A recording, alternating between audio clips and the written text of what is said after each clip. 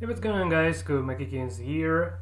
Starting from this video, we're going to be implementing some move ordering techniques. So the idea behind move ordering is very close in regards to the alphabet algorithm itself. So if you just have a look at the algorithm, at the alphabet algorithm itself, that we can see that the particular place where we can save some nodes from getting traversed is this fail hard beta cutoff. So the principle is very simple. The sooner we get the beta cutoff, the less nodes we will need to traverse overall. So that's kind of it. And in case if the node that would be causing the beta cutoff would be at the very bottom of the move list, then there's no much difference between the brute force Nigamax search and this alpha beta priming, because if we don't have this beta cutoffs, alpha works just like a best score within the minimax algorithm, and that's just we want to be searching for all the branches that we don't really need, but that's we're gonna be doomed to that scenario in case if beta cutoff is not about to be occurring before in the first few moves within the move list. So one of the ideas of how to make this beta cutoffs occurring as early as possible is to score captures above quiet moves, because if you're doing a capture, most likely it would produce the beta cutoff later on. So let's imagine the situation when you need to recapture opponent's queen, and literally all the other moves don't really make much sense because you would be queen down after that. So that's the only option to do. And if this, say, capture the queen back move would be the first one within the move list, then we don't really need to calculate for all the other moves. So that's the general idea. And now, just to give you an idea of how slow the chess engine is when it comes to when it works without move ordering. I just want to give you this visual example to get an idea. So let's compile and run the source. So make debug, and if it compiles, I want to run the BBC binary executable, and I just want to go to the debugging mode here. So let's search position, starting position at the depth of 2. Okay, let's search the starting position at the depth of 2. That's just fine. So okay, we got 21 nodes. Good. So let's go for, well, you know, like it's not a good idea to deal with the start position, because there are really lots of non-capture moves. But if you just go to, well, let's well, actually I have this position, I call it CMK, which stands for Makikins position. It's the position I really like to play as white, and surprisingly this position shows to be quite pretty interesting in terms of debugging the move ordering, believe it or not. So let's have a look at the position itself, and you see already at the depth of 2. Okay, this just was compiling, sorry. So best move F8 E8, yeah. So it's searching moves for black. So let's go and increase the depth. I'm just really wondering, does it take this depth into account or not? Basically, yeah, it should have. Okay, so already at the depth of 3 plus, it takes kind of really lots of time to get the result, which is really bad thing, to be honest. And hold on a second, I'm just wondering. Oh, I just missed one little thing. I didn't calculate nodes within the quiescence, I guess. So let me just quickly fix that. Let's go to the quiescence search. Oh yeah, obviously. So I just forgot to calculate the nodes within the quiescence. So I just want to increment nodes count here and just say nodes plus, because I see like the number of nodes is really too miserable there. that can't be true. Okay, let's start with the depth 1 again, and now should give really more nodes. Okay, so at depth 1 we have this number of nodes. Okay, now let's go to the depth 2. Okay. So it's kind of really a lot of nodes. So we have 300 thousands, or oh my god, yeah, 300,000 nodes, which is really too much for this sort of a position. But if we go for, say, depth 3, sorry, just flies here. If we just go to the depth 3, it only takes kind of too long to calculate. It's only the depth 3. I just want to show you like how slow the alpha beta search is without the move ordering. Then we would be comparing this. So it already has 2 million nodes at only depth of 3. It's too much. It's really too much. You're not gonna be playing the real game of chess with this miserable speed, obviously. So it's almost like the brute force search. So the beta cutoff securing too far within the move list, and that's not a good idea, obviously. So what I want to do now, I just want to introduce the very first technique that we would be using in order to improve our move ordering. And the first thing we would be doing is actually putting captures in the top of our move list.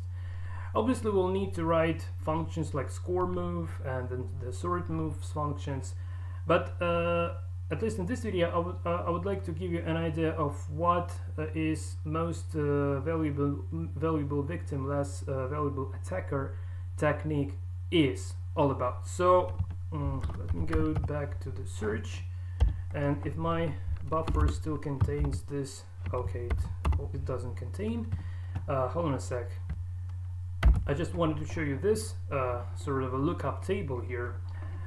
So what is MVV LVA? So most valuable victim, least valuable attacker. So the idea is to score captures the following way. Say if we have pawn takes queen, then this move should be evaluated kind of the most, should get the highest score. Well, actually the highest score is we get the highest score when pawn captures the king. We get this 605. Then when pawn captures the queen, we get this 505, and so on in the descending order. But let's say that queen is actually capturing a pawn. We have only this value, and queen capturing a knight having only this value, which means that if we would be comparing two moves, like the move where pawn is going to be capturing bishop, compare, say, to when queen is going to be capturing the pawn. Obviously we'll take the move where pawn capturing bishop first, and we would search it first, and we will hope that this move would actually produce a beta cutoff and reduce the space of our search. So that's the basic idea. And now and here we have the lookup table for MVV LVA values. Well, some engines prefer to initialize this manually, but I really like this implementation. And it might seem that it has some redundancy, like within this array we can evaluate captures when white pieces capturing black pieces, capturing white pieces, which is not the case. But we'll make use of this. We'll go for a little hack regarding peasant squares, regarding peasant captures, making use of this feature that our MVV LVA array actually allows us to capture own pieces as well. So that would be covered later on. So by now I just want to show you how in particular the lookup for this MVV LVA kind of works. So let's drop down where the source code begins, and I don't really want the search for now, and I just want to print f, and let's call this move score, and then the decimal value, and the new line at the very end. And here I just want to reference the MVV LVA array the following way. So first we have the attacker, and then we have the victim. I'm just wondering, did I actually specify this? So just want to specify that MVV LVA, and we have attacker, and then we have the victim like this. Okay, so let's say that attacker would be white pawn and the victim would be black queen, and this should give us the score of 505 according to the table that was shown above. So let's have a look. So move score. Okay, we got this 505, perfect. If pawn is going to be capturing the king, it would give 605.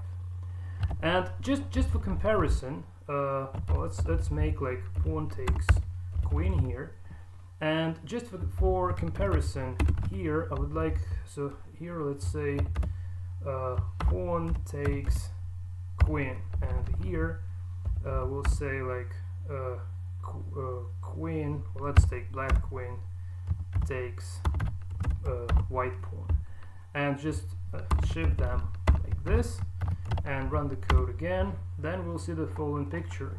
So this move is scored more compared to this one. So that's the very simple idea. And you can play around with this with shifting attackers and victims in various orders. The only thing that I can say that we can also capture own pieces here, which obviously not the case for the game, but the scores would be the same. So here you see like we are capturing a white queen with the white pawn, and we have the same score. So this might be handy from time to time. And the same with the black pieces, obviously. So this is kind of it. So we'll probably just, okay, I just want to have a look, maybe some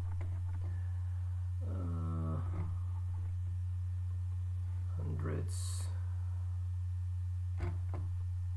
So if king takes pawn,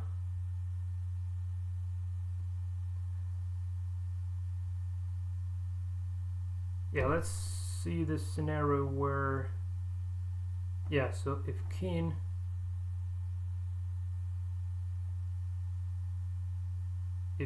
takes, yeah, let's see this scenario where the king takes pawn. So let's say black king takes white pawn, and here respectively black king takes white pawn. So it scores only 100. So another idea here. So I just want to say that taking the pawn with a king is worse compared to taking it with a queen, because king is more valuable attacker and compared to the queen. So it's not really that great, but taking with the pawn is the best case. So well, probably to make it even more clear, I would like to, yeah, I would spend time and actually try to implement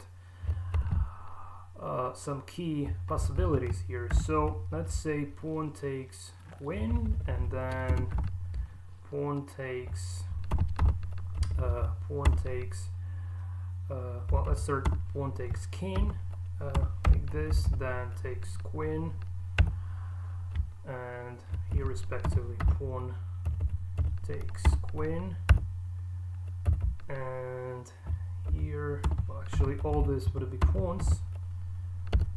Okay,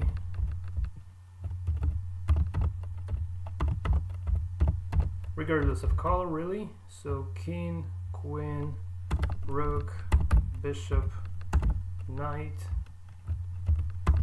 and knight, and pawn, and respectively here same king, queen, rook, bishop, knight, and pawn. So let's have a look at the output. So here are the scores. So the move that is scored the best ever is when we taken with a pawn. Then if we taken with a queen, so if we taken with a pawn all the pieces, then here how it looks basically. So the more valuable victim is, the greater score is. So that's kind of it. And let's say if we just try the same, but instead of pawn we'll take, let's say, the knights. Just want to give you the idea of this comparison between the victims and the attackers. So okay, let's go. Now when we have the knights, it scores a little bit less compared when we capture them with the pawns. It's still quite pretty good, but why this move scores less than this one? Why taking well, let's say this one. Why taking queen with the pawn is worse compared to taking queen with a knight here? Well, that's because if we just lose the pawn after, it's not that big deal if we lose a knight. That's the reason to score this move higher than this one, because pawn is less valuable attacker compared to the knight. So knight is more valuable attacker, and that's the reason why the score is less. So I encourage you guys to play around with this value back and forth to get to actually get an idea like how the moves are kind of getting scored here, and hopefully this would give you an idea behind this well-known move ordering technique. Obviously, it's not the only technique that could be applied, and we could also use so-called static exchange evaluation, and I hope to implement that one day within this engine as well, and hopefully to cover that within the video tutorials, but at least not in the very first version of Bitboard chess engine. So okay, this is it from my side, and I think that actually starting from the next video we're gonna be implementing our score move function, so we would be able to extract the piece and the piece from the target square and score the move basing on MVV LVA heuristics. So that's kind of the plan. Well, okay guys, so this is it from my side. Hope you learned something interesting out of this tutorial. Hope to see you in the next videos as well. So until then, and take care.